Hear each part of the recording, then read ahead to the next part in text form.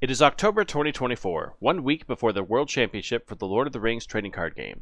I'm Ketura from the Players Council, and this video will cover everything you need to know going into the event, whether you are a player or a spectator. First is where. As with most games of the Lord of the Rings trading card game, the World Championship is played digitally on GEMP. The tables will be closed to spectators during the actual competition. The event will, however, be streamed live on Twitch by the Players Council with color commentary, which will later be uploaded to YouTube. And, as always, the replays and deck lists will be posted after the fact for anyone to study at their own pace on the Last Homely House forums. The World Championship is divided into two events across 2 weekends. The group stage is on Saturday, October 19th, starting at 1300 UTC, and is where the top 32 qualified players will compete in a grueling test of skill. The top 8 best players from that event will meet again the following weekend on Saturday, October 26th at 1500 UTC for the championship tournament, where the world champion will ultimately be crowned. Note the time difference between the events. This presentation will be linked in the description so you can follow these links and see what these times translate to in your particular local time zone. The group stage is a 10-round Swiss tournament with 3 phases. In phase number 1, players will compete in movie block sealed, meaning they will rip open virtual booster packs and show off their deck building chops by making a deck from scratch in 30 minutes or less. After their new decks are turned in, players will play 2 rounds of Swiss using those sealed decks. In phase number 2, players will play 4 rounds of PC Fellowship using previously constructed decks. After a break for lunch, players will return for phase number 3 and compete in 4 more rounds of PC Movie, again using decks registered before the start of the tournament. We will go over the details of each of these formats later in the video. The Swiss scores of each of these performances will be contiguous, meaning that performance in earlier phases will directly impact your pairing in later phases. Once all rounds have completed, scores will be tallied according to the PC Tournament tie-breaking system, which we will also explain later in the video, and the top 8 players will be dubbed the World Competitors and invited to return the next week. The Championship Tournament is a double elimination knockout tournament. To illustrate this, we will use the 2023 bracket as an example. Double elimination divides players into 2 brackets, an upper bracket and a lower bracket, based on how many times they have lost. Upper bracket games are played using PC Movie decks, while the lower bracket uses PC Fellowship. Players who are undefeated remain in the upper bracket, while those who have a single loss will be shunted into the lower bracket. Any player who loses a second time is eliminated from the event. Once the field has been winnowed down to the final 2, the players will compete in a best of 3, starting with PC Movie. After that first round, each subsequent round will have the format decided by the loser of the previous match, meaning they could choose either to repeat PC Movie or shift to PC Fellowship as they wish. Once the final player has been eliminated, that player will be dubbed the World Challenger, and the final remaining player will be crowned the 2024 World Champion. Throughout 2024, the Players Council has ran multiple events for players to earn an invitation to the World Championship. Earlier in the year, the PC ran 3-day weekend leagues, and in August came the Format Championships, and in September we had the Walk-On Qualifiers. Winners of each of these events were invited to the 2024 World Championship, as well as a few more who won various in-person events scattered around the globe. Showing on the screen are the usernames of these final 32 contestants. If you're watching this and you see your name in red, that means you need to finish registering, so check the description for a link to that form. We need your email so we can contact you, but more importantly, we need your shipping address so that we can send you some of the prizes we have prepared. Speaking of prizes, the PC has booster packs, singles, pins, and more to award to all of our best players. Here we have some of the physical prizes which we would like to show off for you.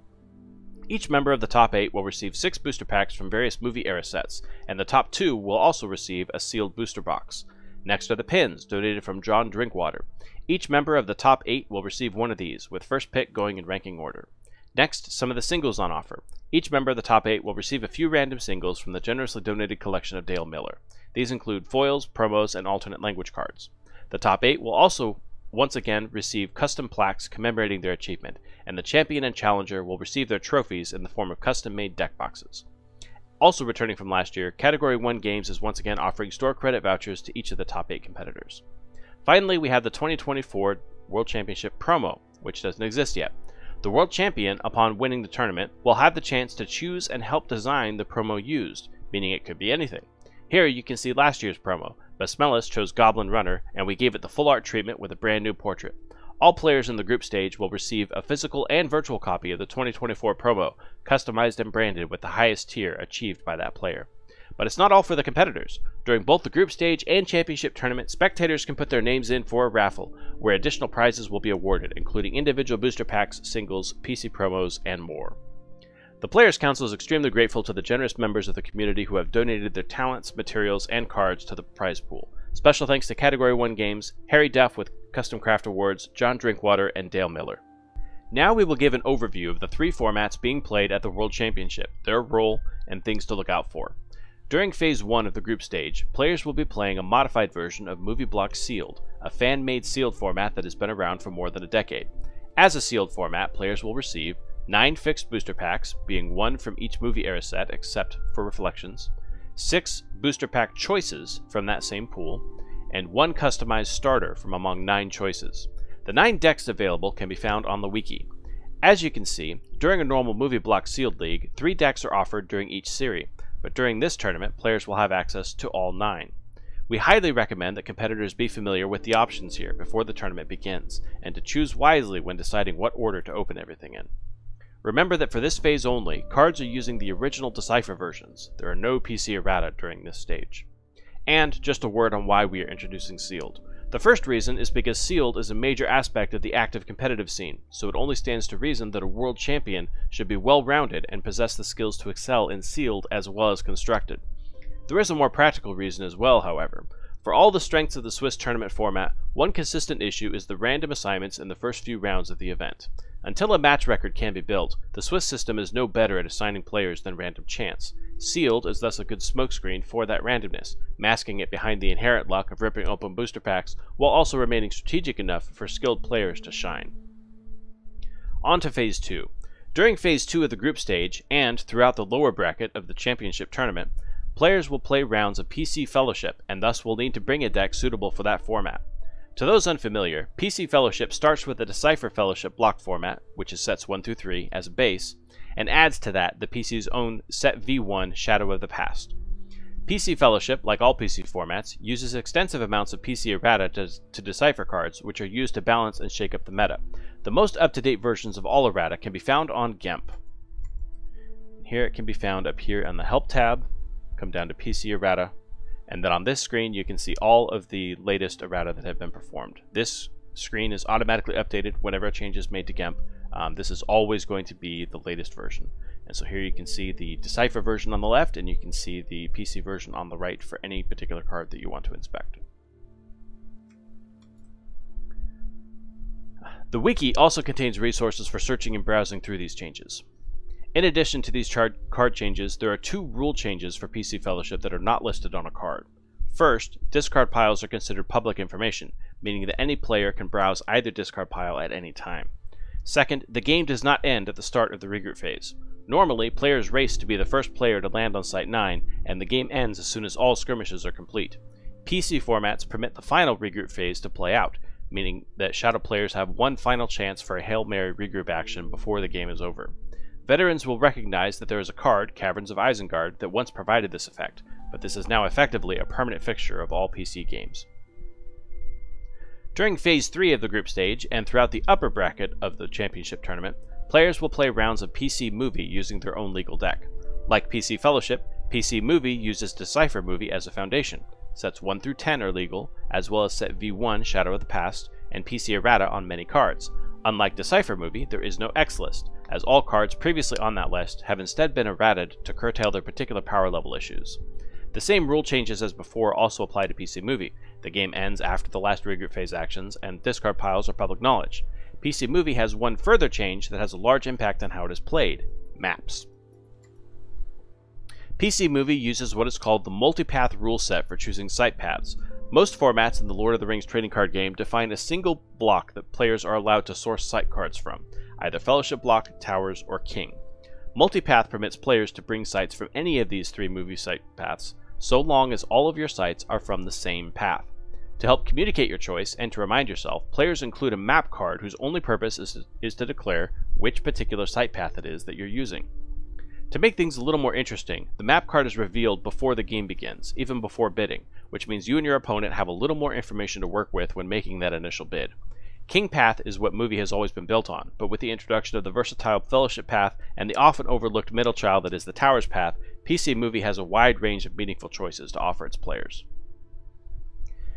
Now for procedures. Each game will have a game clock of 20 minutes per player, meaning that games will have a maximum runtime of 40 minutes. This maximum is unlikely but possible as it requires both players to run their clocks quite low. Each player's clock will tick down while the game waits for you to make a decision, so don't take too long. Players can allocate up to 10 minutes of their clock to any single decision. This also applies to the initial connection. If players have not connected to their tables after 10 minutes, they will automatically concede. There will always be a 10-minute break between rounds, so that even the players with the longest games each round can catch a breather and prepare themselves for the next game. At about the halfway mark of each event, there will be an hour break for lunch, which during the group stage, this is between Phase 2 and 3, and during the championship tournament, this is after the lower bracket is concluded and the top 2 have been decided, just before the finals. Speaking of lunchtime, during the lunch break of the group stage, the PC will have a special exhibition match between 2 playtesters who will show off 2 decks built using set V2, King of the Golden Hall. We encourage everyone to tune in at least for that, to catch a sneak peek of the future of the game. Now for tiebreakers. The PC has over time developed its own set of tiebreakers to use for tournament play. Traditionally, GIMP utilized opponent win percentage, but while this works for leagues, it has major flaws when used for tournaments, an environment with fewer games played and fewer opponents overall. Let's go over the PC tiebreaker set in detail. The first tiebreaker is the head-to-head check. If 2 or more players have the same score, then the match history is checked to see if those players faced off during the tournament. If they did, then the winner of that match is considered the winner of the tie. If players did not face off, or if there is a face-off loop between 3 or more tied players, then we move to the second tiebreaker, Modified Median. Modified Median is a system that sums up the scores of all your opponents and then drops 1 or 2 of those matches from that sum depending on context. For the purposes of high-level play, this typically results in dropping the lowest score, which acts to smooth out issues such as a score against an opponent who drops out early from the tournament. After Modified Median, we move to the third tiebreaker, Cumulative Score. Cumulative is a system that sums up a running tally of the player's round-to-round score, meaning that it considers early wins more important than later wins, to once again address the issue of Swiss being too random at the start of the matchup. Finally, if all else fails, we fall back on good old opponent win percentage, which is simply the total opponent scores divided by the total opponent games played. This method works best when there are lots of opponents with very different performance, which is true for casual events but not true in Swiss. As the fourth tiebreaker, it does its job well enough. Other rules and procedures. Competitors may not watch the live stream or receive information laundered through somebody who watched it. If we discover you have violated this rule, you will be immediately disqualified.